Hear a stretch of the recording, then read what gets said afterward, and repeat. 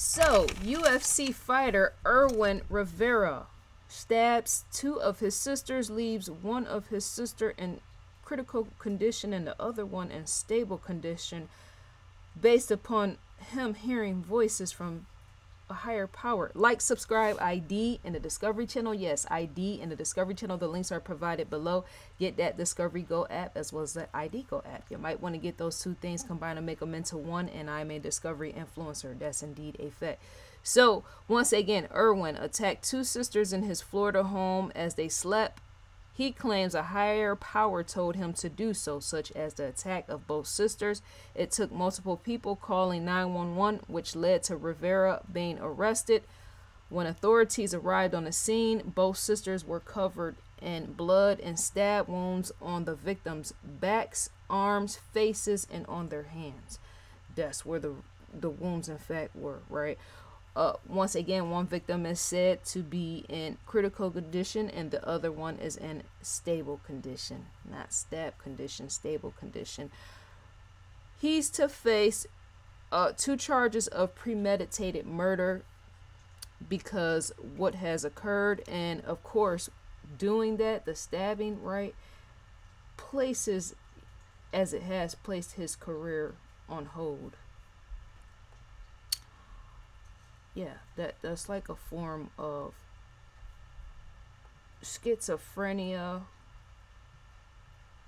you know, schizophrenia or drug use at play. Some people, they don't know that even drug use can have you hallucinate and hear voices or hear all type of things, right, that place others in danger, right? That's how even schools, people get killed, young children.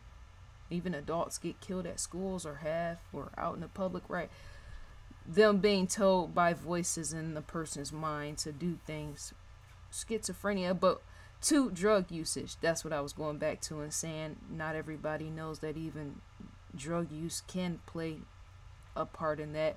Not getting enough sleep, being up for more than 7 days or so, you start to hallucinate, right?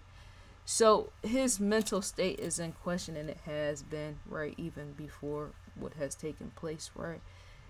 That's to say he might need to be placed on hold a lot longer to do some investigation on his mind to prevent that sort of thing. Something like that could happen in the ring, I'm saying. You never know what's a likelihood to occur when it comes to, mental illness and all the rest, right? So, we're on investigationdiscovery.com. The ID logo stands in the far left corner. Live now. Welcome to Murder Town. Now, scrolling. So, new episodes. To gain access is to provide who you're subscribed to. You would, in fact, gain access to that. Unlocked episodes. To receive an audio visual preview is to click the play button and you would in fact receive that.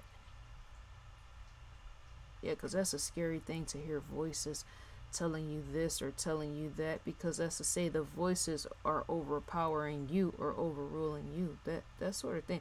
As in, people have in fact killed themselves in hearing voices. That's what makes it scary. It makes it even more scary too in hearing voices and it's telling you to kill the person that's family member. Once again, recommended for you. Shouts out to Lieutenant Joe Kenda as well as Paula. It's gotta be scary for the person that's hearing voices. ID Go original series. Maybe that's why some people mental patients is when you hear it, well, they didn't tell that they were hearing voices or this or that. Yeah. Because that's got to be scary for even the person themselves hearing things or hearing a voice telling them. For me, that would be scary if that was to happen to me. I probably would be turning around looking like, what, right? To receive a newsletter from Investigation Discovery is a scroll down, type your email address in, and click next, and you in effect receive a newsletter from Investigation Discovery. So, dear viewers, let me know what you think and feel about this video. May you enjoy your day, and I in fact will enjoy mine as well. And I'm gone for one now.